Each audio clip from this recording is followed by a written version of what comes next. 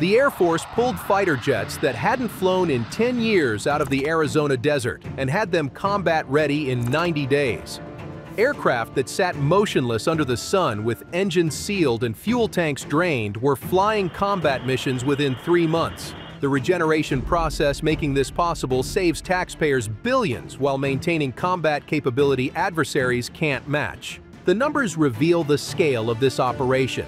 The 309th AMARG regenerates between 300 and 400 aircraft every year. These aren't simple maintenance checks on aircraft that flew last week.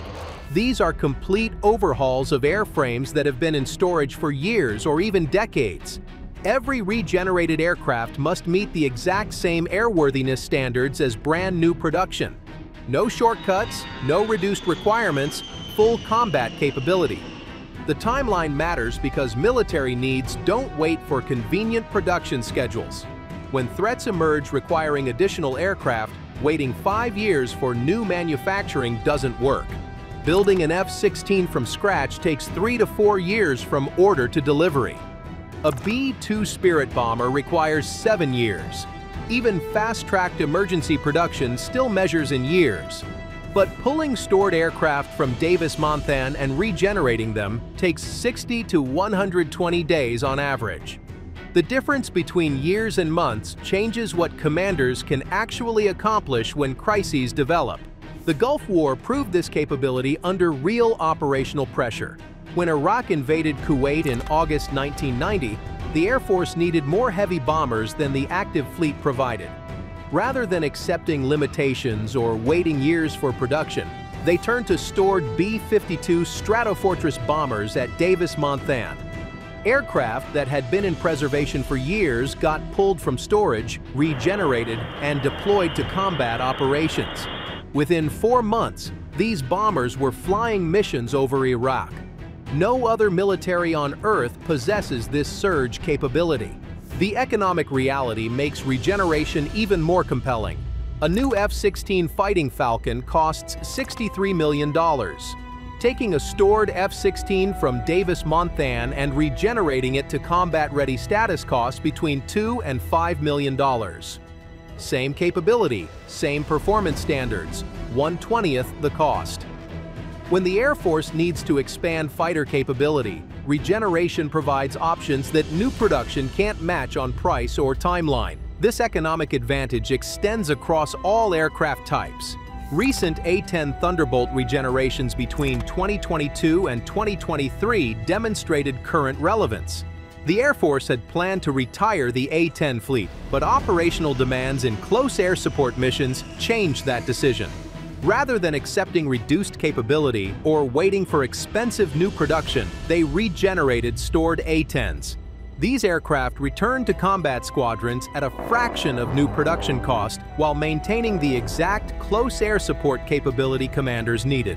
The regeneration process begins long before any aircraft leaves its storage location.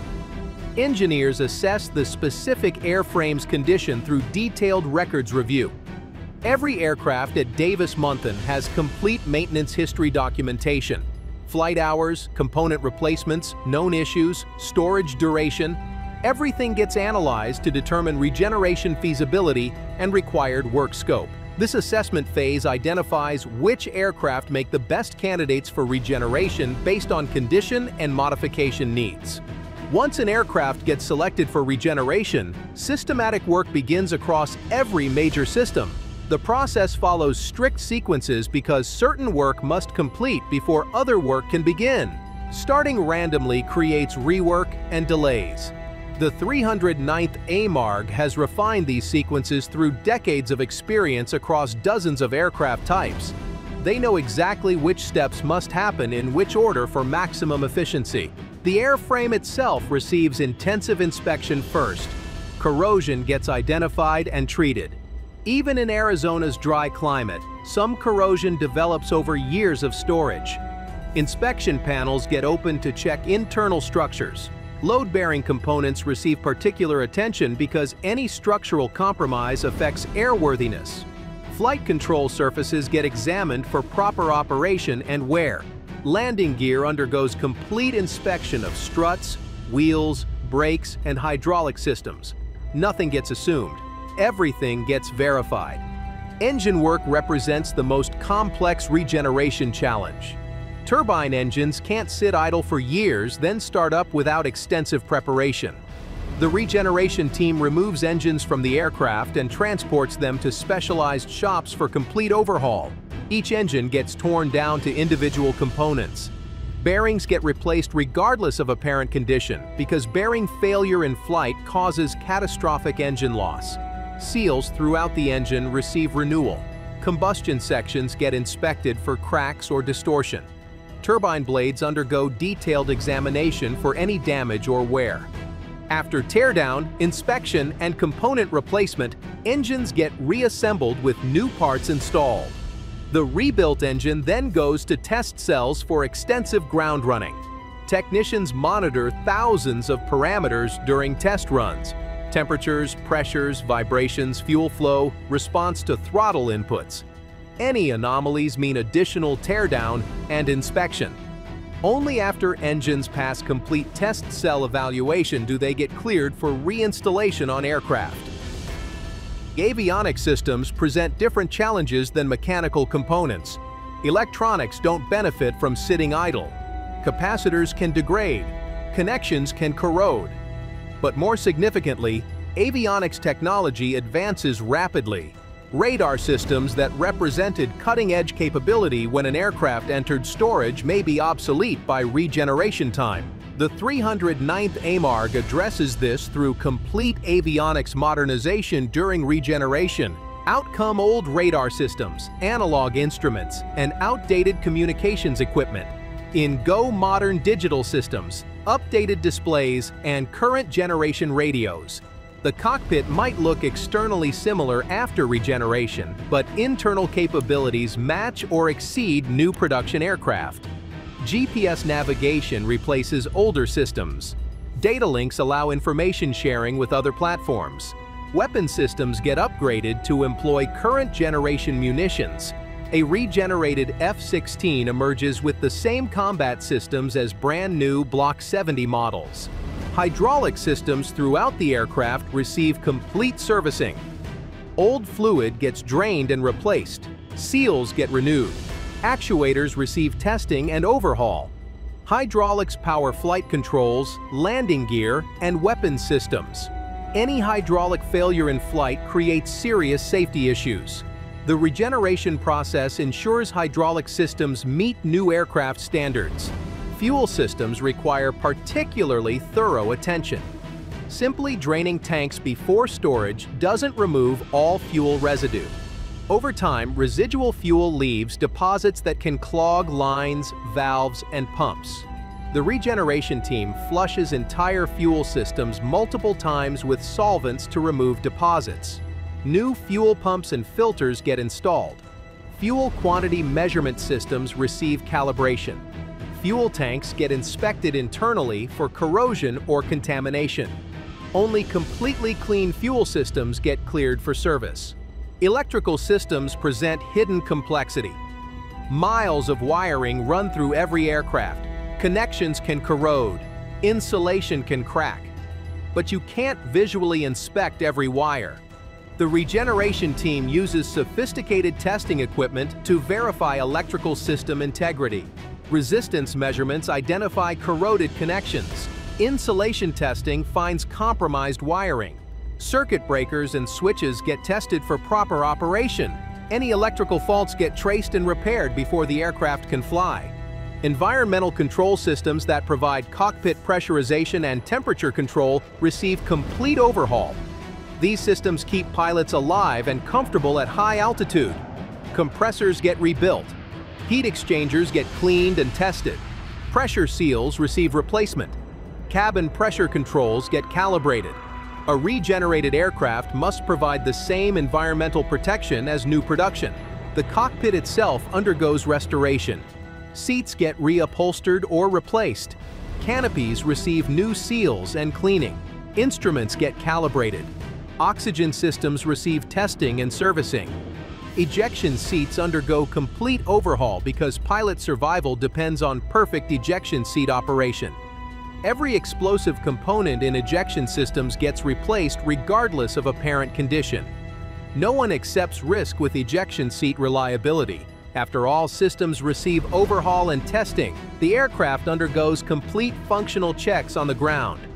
Engines run while technicians monitor every parameter.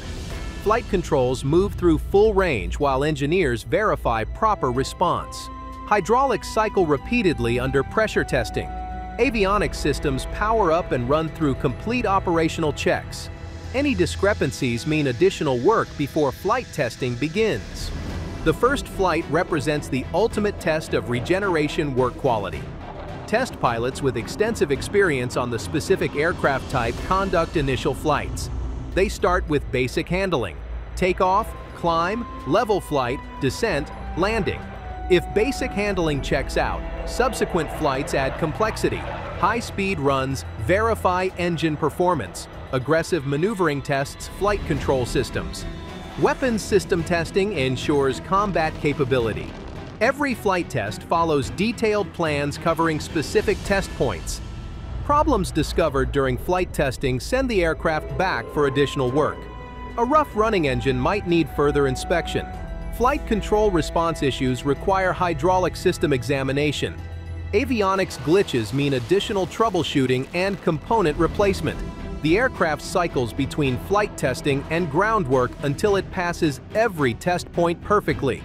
Only after completing all flight tests does a regenerated aircraft receive certification for operational service. At that point, it transfers to active duty squadrons with full combat capability.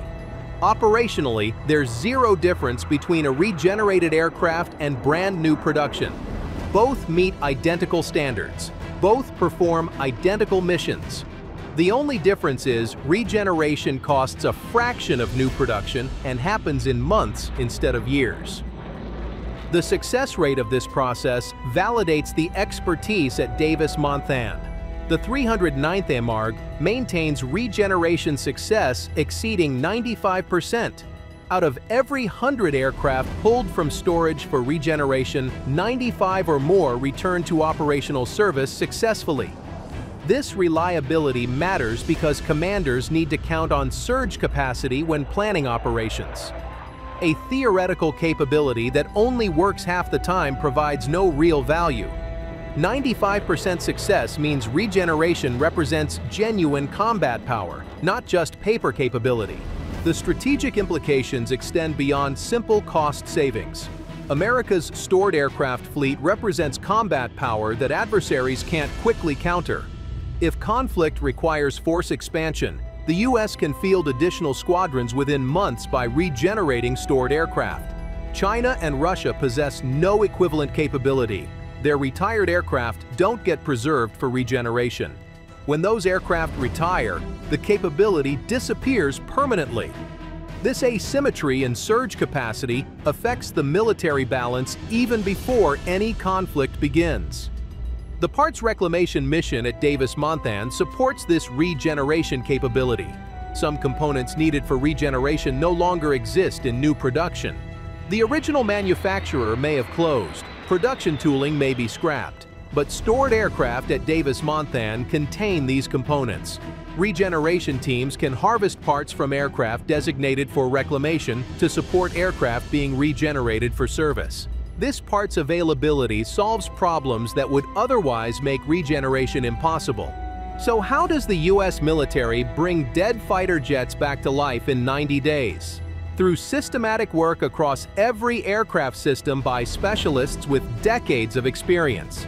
Through complete overhaul meeting the same standards as new production. Through extensive testing validating every capability before operational release.